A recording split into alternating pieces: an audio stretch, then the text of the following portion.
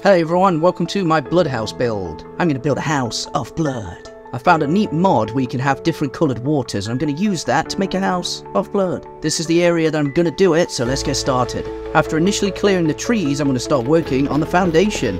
I tend to do this to start with, but it's very important to do. I'm going to use crimson stems for the base and the walls.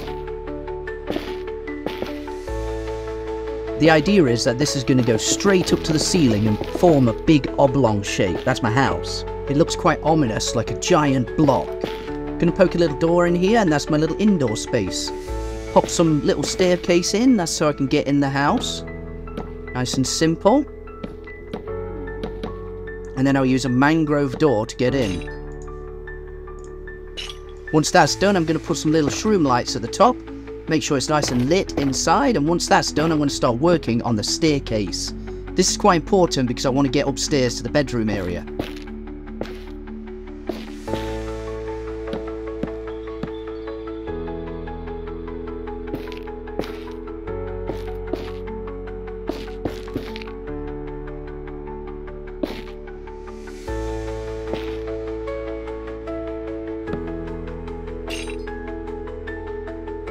Again, add some more shroom lights. I want it nice and lit inside, safety first, and carry on building the staircase.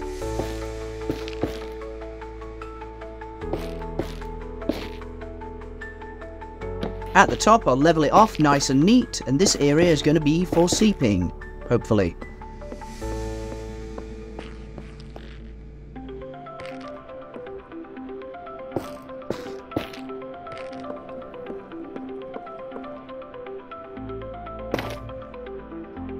When I'm happy with that, I'm going to add some nice red carpets to the bottom floor. This is really looking good. And then I'm going to pop in a couple of chests just to the side here. And then a nice little crafting table. That's really good. The staircase looks brilliant. It's not the safest in the world, but it is good. Now I'm going to pop in a couple of beds. Two red ones. Put them this side actually. It looks a bit better that way because then you can put the stairs there, look. If you put the stairs this side, you can have like a bedside table. Put some trapdoors in, and then some flower pots as well. A flower pot here, a bookcase here, and a flower pot on top. That looks really good. Pop the carpets down and then add windows. Once the red windows are in with connected textures, I'm going to start working on the blood. The blood is going to flow down the house to make it look awful. I think it looks great. I want the luminous water, I think, because it adds a bioluminescence and it lights the area up quite nicely. That looks good. It's flowing off the edge. Brilliant. I'm going to add some window boxes soon too, but I want to make sure everything looks good with the water. It does take a lot of time fiddling around, making sure the water's flowing properly. The water physics in Minecraft are a little bit finicky, but you know, once you've got the hang of it, it's quite decent. It's all flowing down quite nicely and it's very bloody. That looks really good. Now I'm going to have a look at doing the window boxes. I think it looks really good from the outside so far, so what I'm going to do is add some black glazed terracotta and some crimson nylium or nylium, so I can put some mushrooms up there too. That looks quite nice. Have a look around. Not exactly sure about that glazed terracotta right now, but the trapdoors do look really cool. They make it look like a proper flower box, and I think that's neat. I do like the black glazed terracotta, but I'm not exactly sure about it.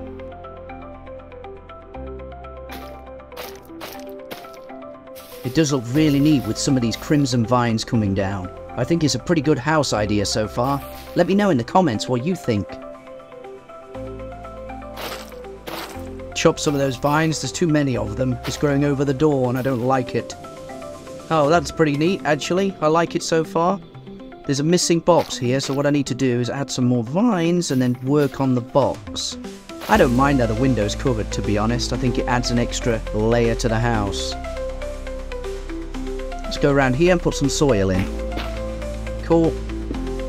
Then some glazed terracotta blocks and trapdoors. Yum yum. Put the fungus in and then put some stairs above it in a minute.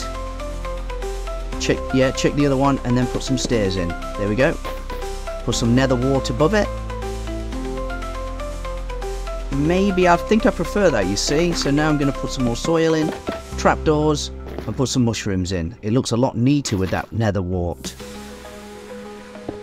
So I'm going to go around and remove all the glazed terracotta because I think it looks a lot neater with the nether wart instead.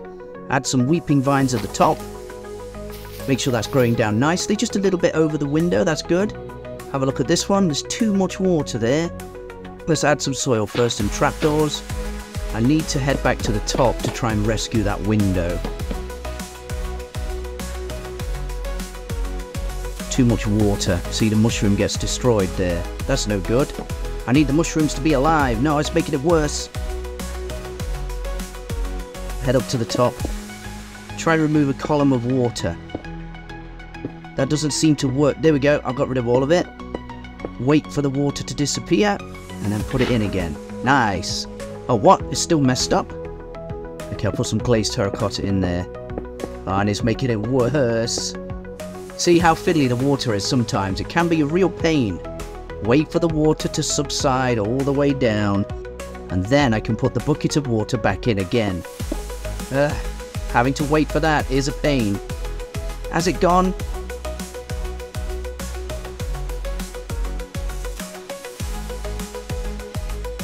If I get that mushroom real quick. It's still kind of there, look. That's a big mess.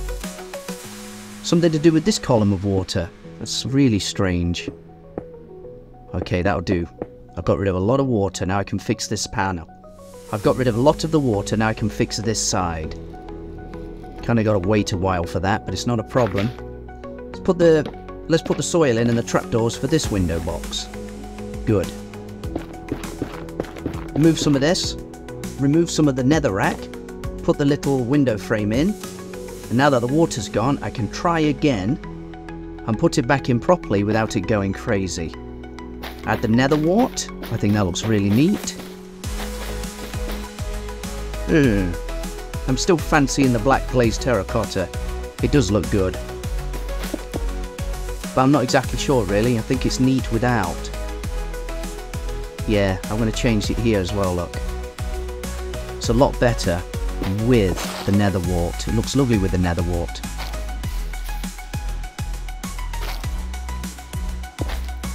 It just looks more of a nethery kind of house with that.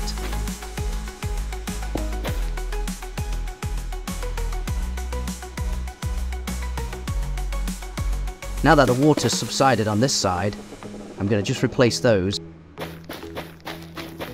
There's too much nether wart there, so I'll remove it and just have a few.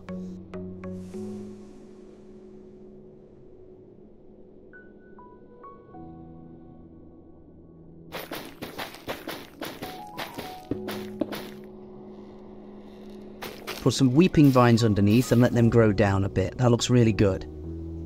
Now I'm going to put the water in and hope it doesn't make a big mess. Let's have a look. Oh, that looks fine. It's not messing up my window box. Oh no, the top one. Put some crimson things in to just stop the water. Oh, okay, that's fine. Put the mushroom in. And that looks really good on the side. The windows look great. This one needs a bit more water, but I need to add another window box. So follow the same steps for the window box and put the fungus in and the trapdoors. Nice.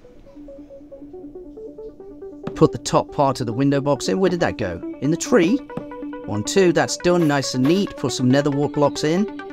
I think all of the window frames look really good now. Put some vines at the top. Grow those down, nice and long. And then add the water. Yeah, the blood house. I say water, it's blood. The blood house is bloody. It's great. Yeah, this bit's a bit weird, but it looks cool. I think the whole thing looks really fancy, actually. I'm not going to change that water thing there. It looks good.